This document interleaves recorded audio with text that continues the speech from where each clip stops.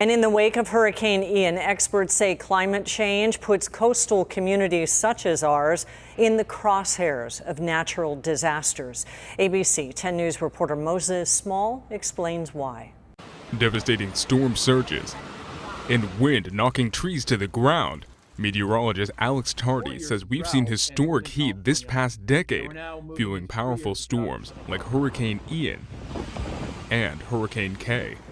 When you add warmer temperatures in the atmosphere, warmer temperatures in the ocean, you're basically adding more energy into the atmosphere. It doesn't mean you necessarily get more storms, but the magnitude of those storms, when they do occur, can be more intense. There goes my car floating away. And that's far from the only consequence of rising temperatures.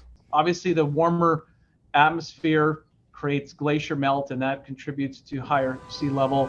You'll see more flooding because that water doesn't have anywhere to go, and it piles up along the shoreline.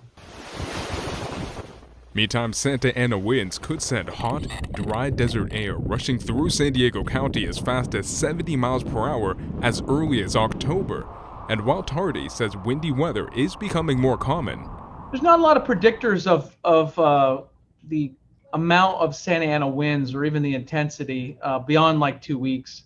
But in the middle of our historic drought, Santa Ana winds could potentially be a problem, and the actual forecast for fire potential this fall is above average. So if we do get starts, that's the whole key. If you do get a fire start, the fire will have potential, especially when it's wind driven like in the Santa Ana, to grow really large and rapid.